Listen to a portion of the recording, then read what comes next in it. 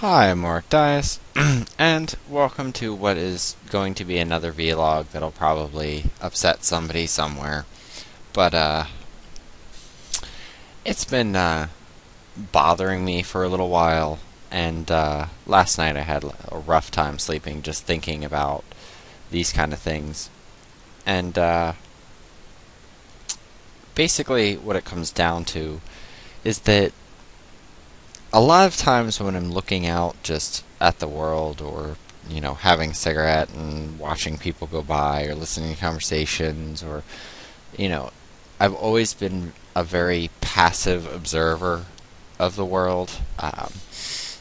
Like a long time ago I had a conversation with someone that said that I would rather work minimalistically for the benefit of a lot of people than to work magnanimously only in the benefit for myself. And I mean, it's not intentionally a self-sacrificing thing, but it's something I do because to me I feel like it's the right thing to do, so to speak. And it's not so much a feel, I guess. It's more of a, when I work or whenever I'm doing something, I feel that this could be helpful or beneficial, or I'm doing something specifically for somebody, like I'm giving away a piece of myself for other people. Um, and a lot of times I can swallow down the normal frustrations I feel and put on a happy face and help someone get to where they need to go, whether it's finding something that's right for them or making sure that whatever they're doing is worry free. And I think that that goes strides farther in just general people. Like yesterday I had to work, and I hate working Sundays. And the reason why I hate working Sundays is because uh, since I have a lot of people who aren't American, there's this American thing where people will go to church and then they'll go to a store or go to a restaurant, and I don't know if they intentionally do it, but they really treat people like dog shit. And they come in and, like yesterday, I had a person who was like, "Hey, I need help." So I walked over and talked to them, and then they were like, "Oh yeah, oh well, here it is. I'm looking right at it." And in general, felt stupid because I pointed it right out to them.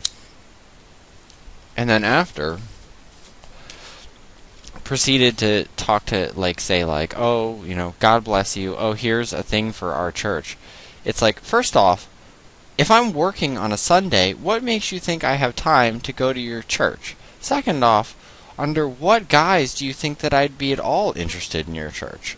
You're soliciting me after you were rude to me. Why would I want to be a part of something like that if you were rude to me? And it's like, I'm working, you're not.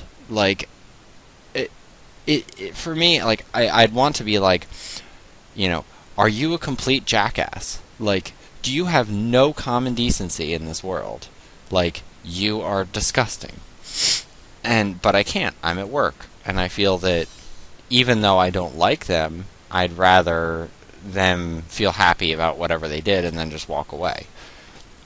And that makes their day better. Because I've been in situations where I've been in a store and someone does something that's really dick, and I feel terrible for the rest of the day because it's like gnawing at me and bothering me.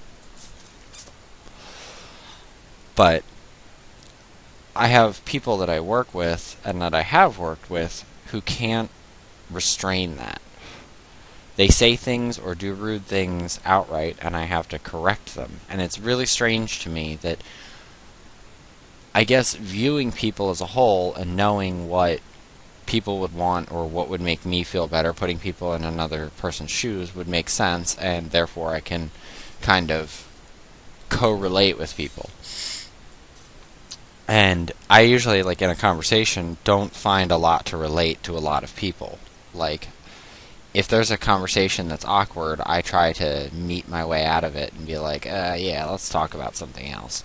Or I'll just, yep, because I don't want to be like, look, your conversation sucks. I don't I don't really care about your kids or your dogs or whatever else you have to tell me. Like, this is not even that it's trivial information. It's information that is just going to waste space in my brain in the long run. But like all my life, I've always had to kind of block off how I feel from the rest of the world. And that's important because as a society, we have to say, like, look, these emotions aren't okay. You can't do this. You can't say this. And I know this all sounds like common sense to a lot of people, but even passively, I try to avoid it. And there are some people that I go out of my way to piss off intentionally to provoke emotional response in people because I think that there's something in me that just wants to provoke an intentional response in someone so that way they can get over it. Like, a long time ago, I had a friend who was very immature and would, like, suck her thumb and act childish and throw temper tantrums and fits. And I was just like, look, bitch, you need to grow the fuck up. Because no one is going to give a shit about what your little problems are in the future. When you get older, nobody is going to care if you just don't feel like going to work today. Like, nobody is going to care if you don't feel like doing something right now. Like, nobody's going to care. You're going to have to pick yourself up and do that shit yourself and grow the fuck up. And I was saying it to be intentionally mean, and in many ways I don't necessarily mean it, because trust me, you can slack off all you want when you're an adult, you'll just be dirty, and you might not have a great life. But, so, she actually took it to heart after she threw a temper tantrum, and ended up being much better, but then years down the road, she flipped a temper tantrum on someone and basically, like, ruined her life and someone else's life in the process. And again, it was all because of a poor set of emotional responses. And I have another friend who works in law enforcement, and he brought up an article about police officer abuses, because, I mean, he's a police officer, that's something important to him, and I don't in any way hate police as a whole, or as a group, or as an entity. I just understand that they're people who are doing a job to fulfill laws that are made by people who have, like, 4th grade educations. So, that's understandable.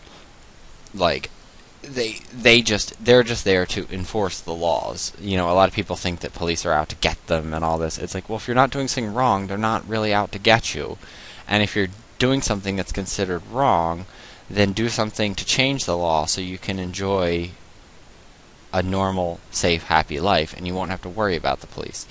Like, I always find it funny when, people who are like, well, I won't say people, I'll use a direct example. I had a friend a long time ago who sold cocaine, and he sold it a lot. I mean, he would, what the hell? Ugh.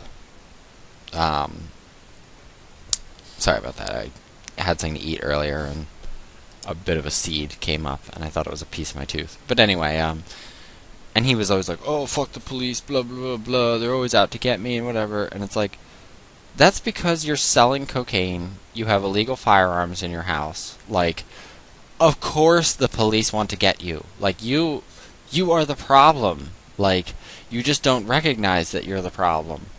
And, he got caught, but got off on a technicality for shooting someone. And,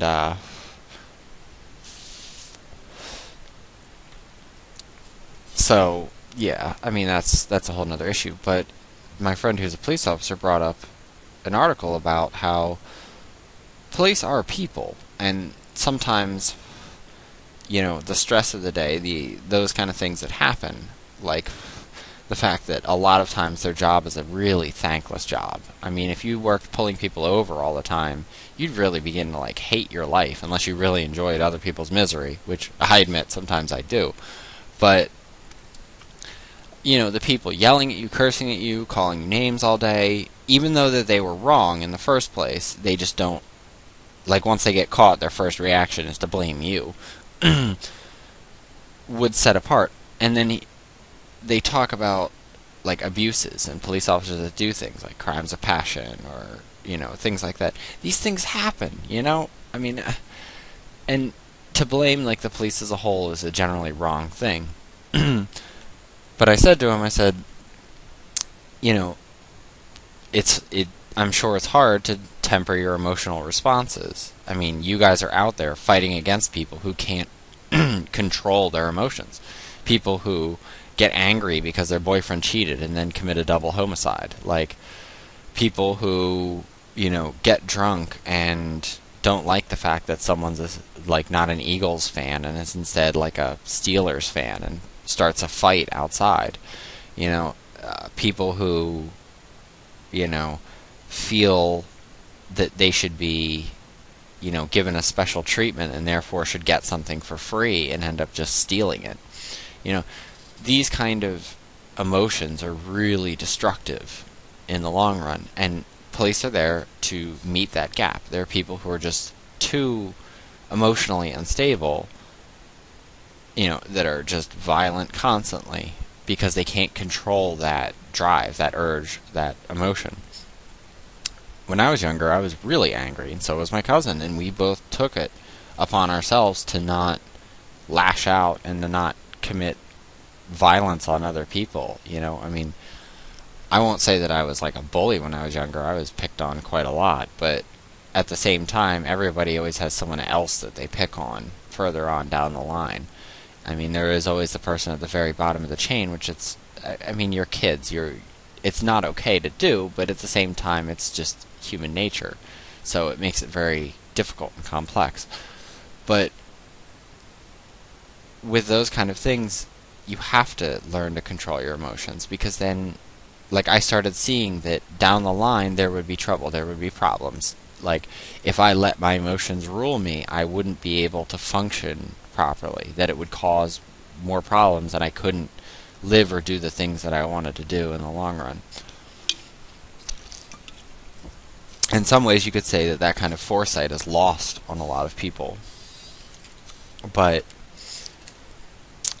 I think, as a whole, that emotions are a severe, severe problem. Like, metaphorically, I think that saying that the tree of knowledge was, the thing that ruined everything, ruined everything in the Garden of Eden, I really think that what they should have said is they ate they ate from the tree of emotion, and they were carried off by it.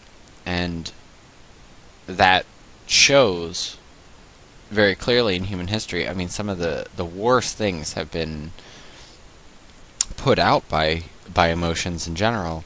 And I'm not saying that you should just become like oblivious to emotions, or that you should be like equilibrium where nobody has any emotions, although I do admit it would make society function a whole lot better.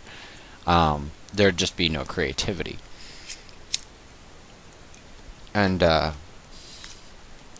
further into like emotional gaps and gulfs with people is I find it amazing people's ability to emotionally connect with animals to the point where human beings become so denigrated to them and so alienated to them that they prefer time with their pet, and that they prefer causes that benefit their animals over the welfare of other human beings, because they think human beings are despicable because a few do things to animals that are horrible.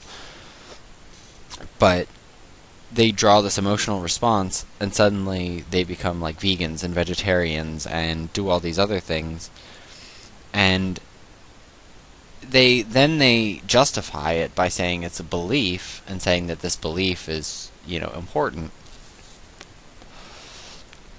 and then draw back another emotional response, even though rationality would say otherwise.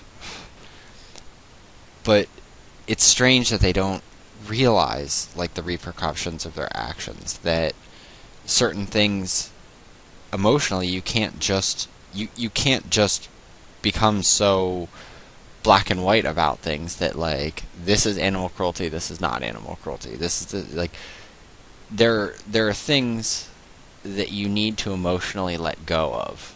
And it's not that it's society or you should choose what's right and what's wrong for yourself. It's more you should look at things realistically, understand the things that won't change no matter how you feel about them, and then move on or work towards a progress.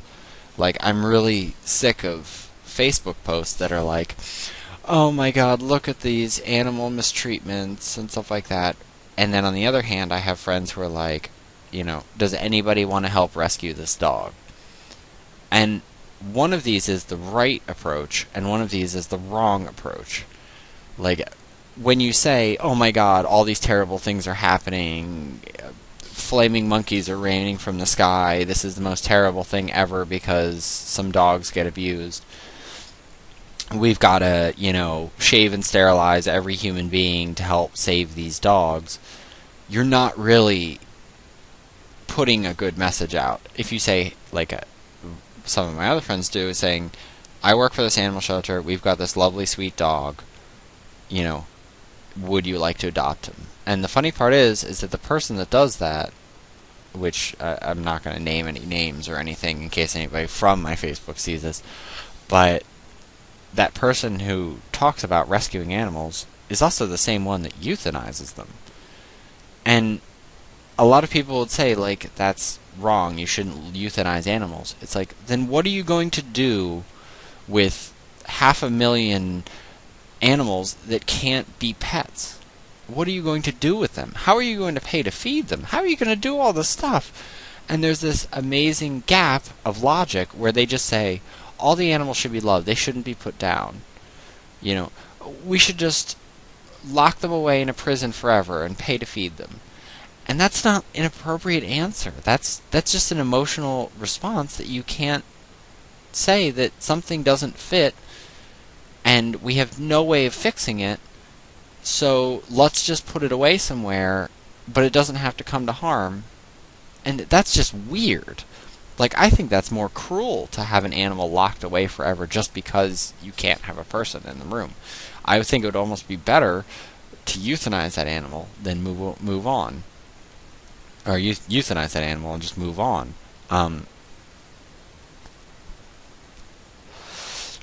And the only difference between humans and animals is that, like, I'm anti and pro death penalty when it comes to those kind of things, because I have a lot of friends who post about this. And when it comes to euthanizing animals or euthanizing humans, and another conversation that recently sparked up about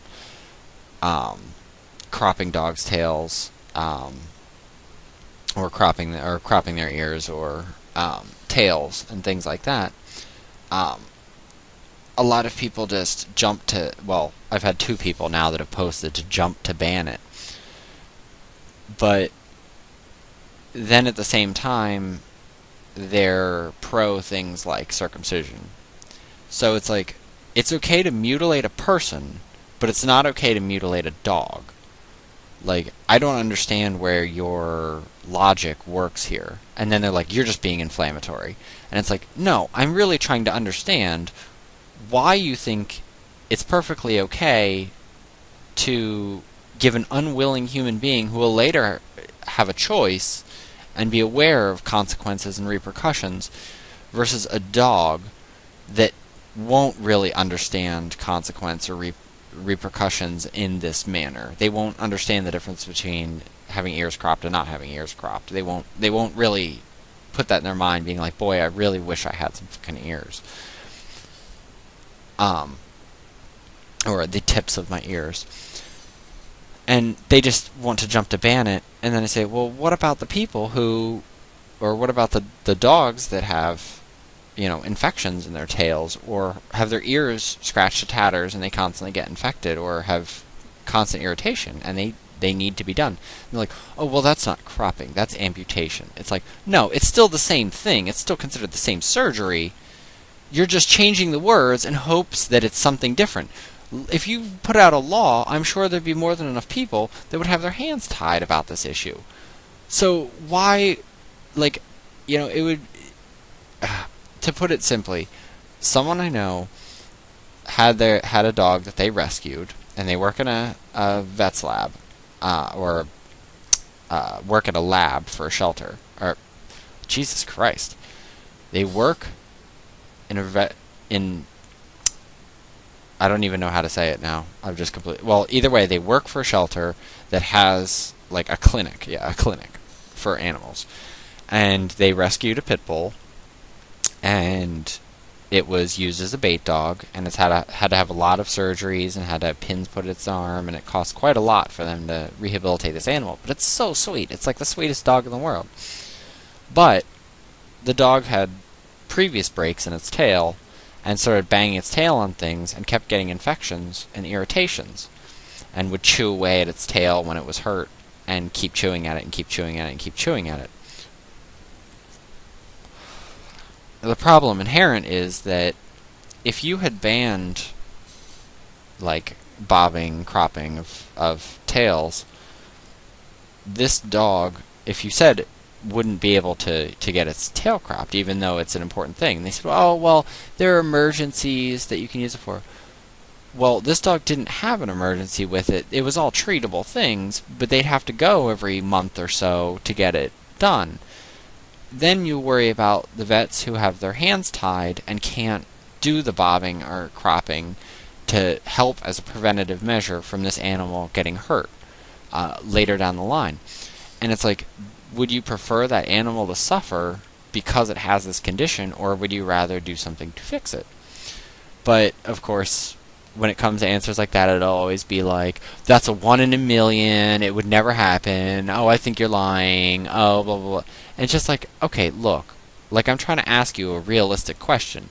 If you're going to ban something, you have to be absolutely sure that you're ready to deal with the consequences, and that the consequences are not as heavy as, the pros of banning it. Like, the problem that they always seem to miss, that this person in general seems to miss, is that animals and people will always have problems and complications. There are people in dogfighting rings, there are people of especially, I'm not saying this is a terrible thing, but it is very true. There are a lot of illegal immigrants that have set up their own medical, dental, and even pet clinics because they can't go to a legitimate place, or can't afford, or don't speak the language and don't know how to communicate, or don't have their dogs registered, things like that. And I'm not saying hate against illegal immigrants, I'm just saying that there are these underground clinics. And there are a lot of people who bob and crop their animals in this fashion. Like, there was a whole episode on Animal Police about people who underground bob and crop ears, and how dogs get permanently maimed, lose their whole ear, have all these problems because they had these underground bob and crop, because people think it's okay, or like, oh, well, we can just sedate the animal and then just cut off their ears and then put some bandage on them and they'll be okay. Not really understanding the full complexity of the surgical process. So, yeah. Banning it won't stop these people. In fact, it will open up a whole new area of people in cities that have pets and things like that who want it. Furthermore, once you ban it in this country, if you ban it in America, I know it's banned in other countries, but once you ban it in America, people will just go to take their pets to other countries to have the surgeries done. Groups like the American Kennel Club and stuff like that are still proponents of things like bobbing and cropping for show dogs, and a lot of breeders do it. There's a big issue with that because they're kind of the majority of people who do it, and the majority of people who would have these surgeries done. So, by banning it, it won't stop these people from doing it. They'll find some legal loophole, they'll go out of the country to do it, it will just shift the paradigm. Or even, but for the common people, they'll go to underground clinics if they really want their dog's ears bobbed or cropped. So, you're actually creating more harm over the long run, more harm and stress to the animals, than you are if you basically made it fall out of fashion, or found a way to reduce or restrict it only to certain licensed people, or to... But the jump to ban because you feel an emotional response is not the appropriate way to go about it. It won't solve the problem. It will make the problem inherently worse. And, oh, I didn't realize I have to go to work soon. But, ultimately what this boils down to is that in society as a whole, we have to stop jumping to emotional responses. All these people who jump to causes without really understanding the full amount. The absolute nonsense with autism and vaccines, which just needs to stop. I have people on my Facebook who I wish I could just block, because that's what they talk about. They talk about how vaccines are poisoning us, or how some chemical in food, and it's all this scare stuff. And it's like, Dr.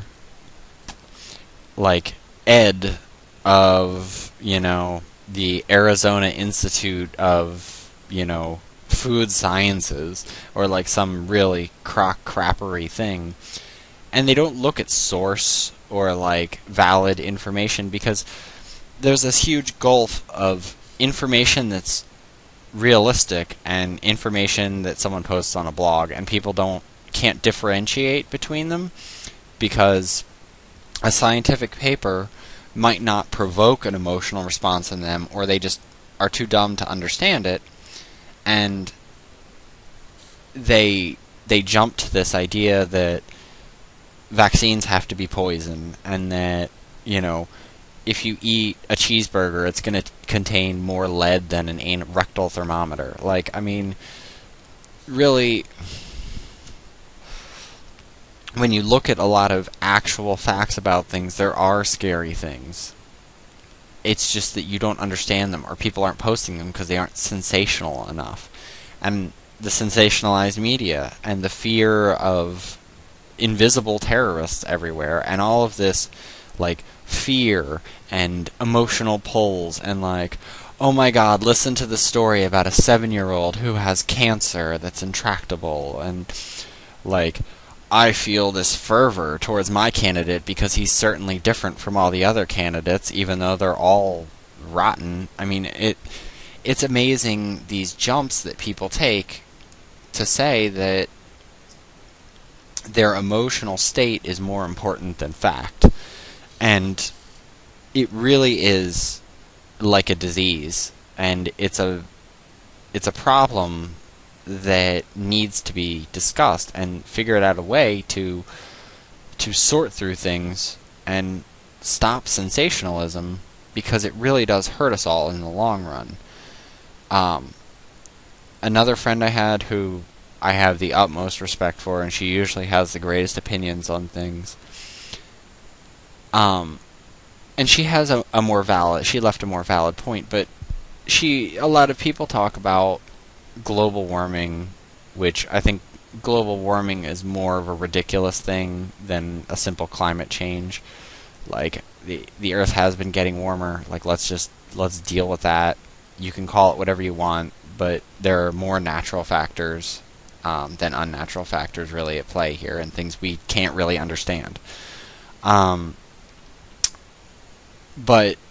there are these predictions about, it's the same kind of predictions that I've been hearing for a long time, and I don't say that it doesn't exist, but they're it's been getting 1 degree hotter, and then from 1 degree it'll go to 5 degrees, and then we'll all roast alive by 2032. And it's in 1996, they put out a thing saying by 2010, the world would have so much CO2 that we'd all be dying. And now you're telling me it's going to be 2032, 2045? This is just becoming apocalypse nonsense. And so she posted an article that was a lot more feasible, in saying that probably, if we continued at this trend, probably by the year 3000 or so, Earth would be completely devoid of life if human life continued to persist. in the way that it's going now, that we would absolutely deplete this planet of all life, all resources, all viable things, just because of our habits today. And it wasn't like 3,000, it was like by the year 2,500 or something, we would be completely out of these things. And the one thing I'm a huge proponent of is getting off this planet and working towards space colonization and space travel. And it's not an emotional response for me, it's a no, we won't have enough space to deal with people in 2 or 3 generations. I mean, everywhere in the world will be like India. Like the crowded cities in India. Everywhere would be like that. And unless there's, something catastrophic happens in between there, we're going to have too many people. But once we move into space, it will allow Earth's population to relax and have a smaller and smaller population. And sure, we're going to have to dig quite a groove in the Earth to pull up enough to build ships to do the things that we need to do, and we'll need enough exotic matters. But she talked about, I said, this is why space travel is so important. Fixing the environment is nice and all, but there's certain things we just can't change with this many people. There's certain things we can't change with the world at its current state. We need to concentrate on moving large quantities of people into space safely, establishing new environments and biomes and habitats, and colonizing new areas and planets, and work really hard towards that. And then the people that are left and the people in space can start bringing things to help this. I mean, once we work into space, we'll have to figure out a way to scrub CO2 from the air, a way to remanufacture CO2 as oxygen using, plant-based or something-based in order to safely recycle oxygen. Though both of those technologies could go leaps and bounds to help the CO2 problem that's currently going on our planet. And not to mention the fact that we wouldn't need to strip mine anymore or mine out certain materials that we really need because they're f***ing everywhere in space. Like, there's iron and all these amazing materials that are just floating in rocks in a big circle around our solar system. And they're completely untapped. I mean, think about a chunk of iron the size of Texas squared just floating out there, waiting to be tapped. And it's not a business thing, it's not anything like that. It's, why are we digging more holes in the Earth when it would probably be more cost effective in the long run to strip down that one and bring it back to Earth? Or to keep it out in space? I mean, it doesn't make any sense why we're still on this planet. We have the technology, we have the ability to do so, nobody's willing to put up the money.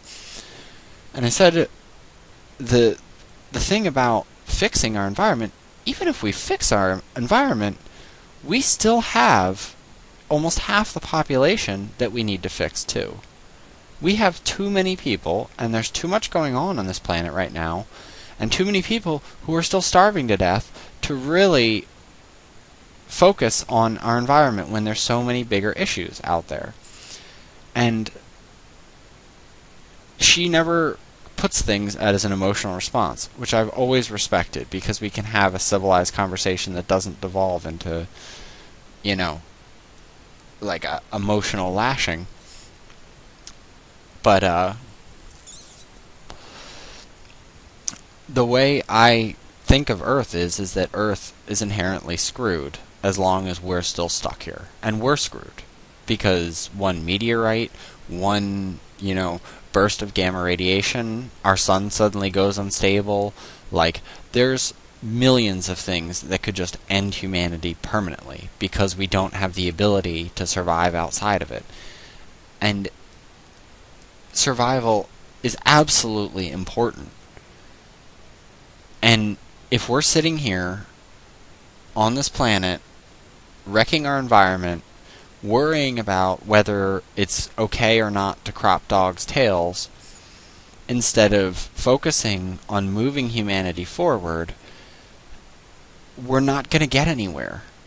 And we're all just going to die, and everyone's going to be clutching on to that last ideal instead of focusing on what we really, really, really need to do. And this jump to emotional response is so frustrating for me, because watching these people, and we get so caught up in Earth and its causes and the things it needs, when all along that's not the problem. The problem is there are too many people here with too many opinions, and we need to move out into space, stop having people starve to death, be able to survive beyond this, because we're still hunter-gatherers in a sense. We've just industrialized it. We're not spacefaring yet. We haven't taken that last leap, and even now, today, we're still pulling people out of the Dark Ages. And I know somebody's going to comment on the Dark Ages bit, but we're still pulling people out that, think that women shouldn't be treated right, that, like animals are just chattel and things like that. We're still fighting through that even then when we go into space, these issues will still be there. They're not going anywhere anytime soon. But locking down things on Earth, instead of saying, like, who will do something about this, they're saying, how are you going to feel about this? How can we change some words around, as opposed to what can we physically do? And I know a lot of people say the Facebook like thing, like, oh yeah, like this to help this cause. Or the other day when I was woken up at like 7:30 in the morning by blasting music because people are running for some stupid cause, it's almost backwards. And these are things that maybe in the 60s, 70s, and 80s would have been important to say, like, we need to get in the law. We need to step into this. We need to show them that we have rights, that this needs to really work. But that bureaucracy really won't last long when everybody's dead. And gripping this emotional need is almost insane, and it really bothers me that everyone seems to be oblivious. I mean, my friend, she said she wouldn't want to go into space because she doesn't even like airplanes, she doesn't like things like that, and that's understandable. I'm not saying everybody just jump off the Earth tomorrow. I'm saying that people have to go. Like, we have to get out of this planet. We have to get out of this rut of countries and singular governments and all of this nonsense, because this nationalism and whatever isms you have are literally crippling humanity, because we spend time and money doing these things instead of doing the important things that we need to do, that we need to focus on, that we as a whole, as human beings, need to put governments aside, need to put our feelings aside, and start working towards a larger humanity. And I think that talking to people leads me into this gulf where people are so ignorant or arrogant to the idea that people need to move on, that we've already passed the space age, and that we're just sitting around rotting until that really big gulf happens. And once we get into the space age, we'll unfortunately have the leftovers of the Dark Age, and we'll have the leftovers of this cause age, and we'll have the leftovers of all this other things, and all of these other problems to work out in the long run. But we won't be able to work out those problems unless we start working on the biggest problem, which is surviving. And every year that goes by, it gets harder and harder for society to sustain itself as a whole. We have so many more people who, because of an emotional response, will spend the rest of their life in prison, even though they will never ever be able to be integrated back into society because people think that they have a right to live. And there will be hundreds of animals that are kept and locked away and a heavy burden to all of us, even though they will never be able to be given a home. And 3 cement walls and a chain link fence will be their life. Once we get out into space, you can go ahead and you can have a whole planet that's just a giant prison for these things. A place to put things away, if you really want. You can have your hippy-dippy planet where all of you eat nuts and seeds and harvest everything organically because you have a population of, 100,000 people that only eat vegan and all have pets that they just fall in love with. I'm sure that will last a long time. But saying that all of Earth should become that is such a delusion. And with the number of people we have, that kind of behavior is just intolerable. And to think that anyone has a right to tell anyone what they need to do to survive or what they should do to survive, or to provoke an emotional response to get people to only eat organic grass-fed beef and all of this nonsense is just wasting space, and it's just hurting us from really getting to where we need to go. And the bigger picture and the ambition of the whole of humanity is something that I've always taken note of. And I've not tried to drag my emotions into it when it comes to this. And really looking out at the world, I see these things, and all I can do is passively watch them as people keep doing it over and over and over again. And I think that the foresight and that the disconnection from emotions doesn't happen enough for us to really achieve something that would be important.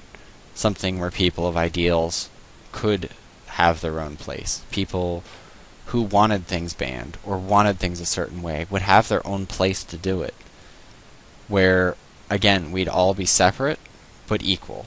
And we could all just have enough space, room to grow, and we wouldn't be stuck here on this planet bickering, taking sides, making enemies, causing problems, building governments, building walls, doing all of these things that aren't helping us move forward. And really, that's all I have to say about that.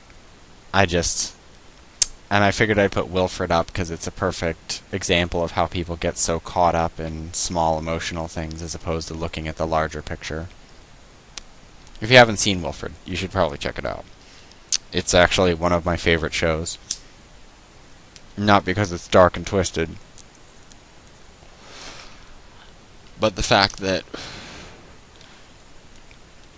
Elijah Wood's character sees an imaginary dog that he thinks talks to him, and it's all about these kind of weird emotions and interconnected relationships with things and people, and him hiding his delusions from other people. But the overarching scope of the fact that he is fucking nuts is avoided, and that to me is like a microcosm of the world. That when you watch the show, you don't think about the fact that he's mentally ill. You're more interested in how they're going to interact than you are of the whole of the world. And, I think today, if Carl Sagan was alive, he'd probably be really upset. In fact, when I was asked recently if you could bring anyone back, who would you bring? And I chose Carl Sagan. And I said I'd really like him to see what we've done, how far we've moved from, his era. He imagined spaceships and all this stuff, and instead we have cell phones and Netflix. And that we've really nested ourselves in this planet, and that human interrelations are way more important than the bigger picture and the bigger scope and the deeper understanding of what else is out there. And truthfully, the one thing that I've been going on a hope and a prayer is I always wish someday that, you know, something extraterrestrial would show up, and that things would really start changing after that, because whole scopes of things would change drastically. Drastically. I think that I totally said drastically.